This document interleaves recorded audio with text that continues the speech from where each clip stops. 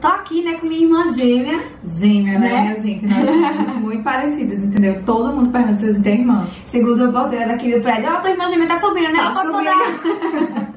Ó, me diz, o que é que tu vai fazer aqui? Então, minha gente, como vocês sabem, né, eu vim aqui aprender com a mestra da maquiagem como fazer o contorno do meu nariz, que eu não sei contornar o meu nariz, eu preciso de ajuda. Vai, me diz aí o que é que tu não gosta do teu nariz. Então, eu não gosto dessa bolinha que ele tem na ponta, então eu queria, tipo, afilar aqui, sabe, um pouco, porque eu não sei. E eu tenho esse ossinho um pouquinho saliente para as laterais, que eu também gosto de... Quer dizer, eu gostaria de aprender a afilar, né, então, isso aqui tudo. Então, amiga, é o seguinte, a tua ponta do nariz tu vai conseguir afinar aqui, mas tu não vai fazer um traço contínuo. Por quê? Porque nessa parte aqui, tu já tem o ossinho mais fundo. Então, se tu afinar aqui, vai ressaltar mais ainda esse teu ossinho. Então, apenas nesse ossinho que tu tem mais larguinho aqui, o contorno vai subir mais pra frente do nariz. E o restante a gente faz normalmente. Como tu quer afinar o teu nariz, tu não vai fazer o contorno assim nas laterais. Quanto mais pra frente a gente conseguir trazer o contorno, melhor, porque ele vai dar uma sensação, uma impressão mais fininha. Tá. Então, tenta colocar bem quase em cima.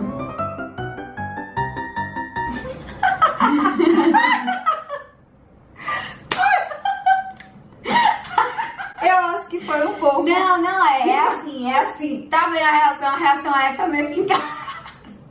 Gente, vai dar certo, sabe por quê? Primeiro a gente deixa ele mais marcadinho e depois a gente vai vir com um pincel mais fofinho e esfumando. Então, amiga, fica tranquilo que vai dar certo. Você vai trazer ainda mais pra cima desse ossinho. Porque esse ossinho, abrir aqui. Esse ossinho, ele abre. Então, nesse ossinho, tu vai invadir ele mais pra cima pra poder ficar numa linha, entendeu? No caso de Aline, essa parte de cima do nariz dela é bem fininha, então ela não precisa vir até aqui em cima, entendeu? O contorno ele é personalizado de acordo com o nosso nariz e não de acordo com algum padrão que disseram por aí.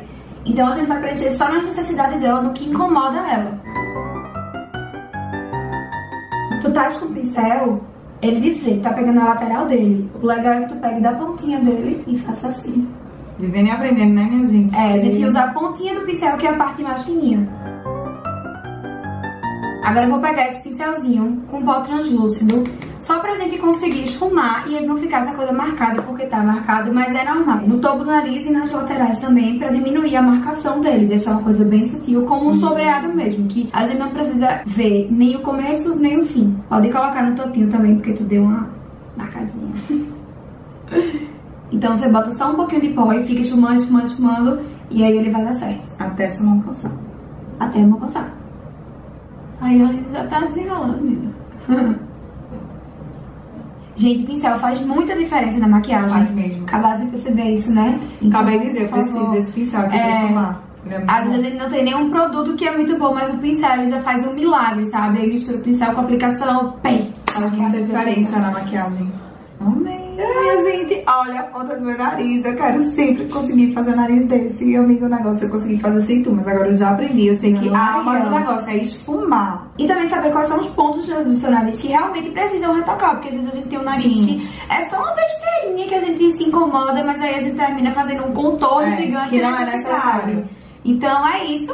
Espero que tu aprenda a fazer. Acredite, meu leite, não me aperrei mais. Amei, vou testar agora sempre. Como a gente sabe, a maquiagem é treino, então agora eu já sei como precisa fazer. Precisa deixar realmente mais marcadinho, ficar mais marronzinho. Depois eu pego um pó translúcido com um pincel bom de esfumar e vou ajeitando. Bicha, tá bom, né? Chega aqui.